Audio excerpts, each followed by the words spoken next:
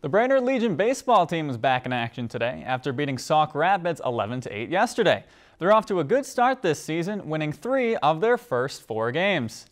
Hosting the St. Cloud 76ers this evening, first inning, Alex Hapajoki lines one to left. Colin Clefman, he scores from second easily. Brainerd, a good start to this game. They take the lead 1-0.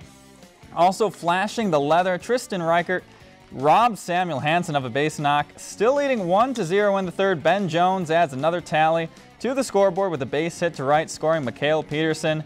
In the 7th inning, however, bases loaded, Brainerd up by 3. Brainerd pitcher Bryce McConville strikes out not 1 but 2 St. Cloud batters to end the game. Come on, guys, you got to swing at those. Brainerd wins it 3-0. They pick up the win 3-0. No time for rest. They got a doubleheader at Buffalo tomorrow. If you enjoyed this segment of Lakeland News, please consider making a tax-deductible contribution to Lakeland PBS.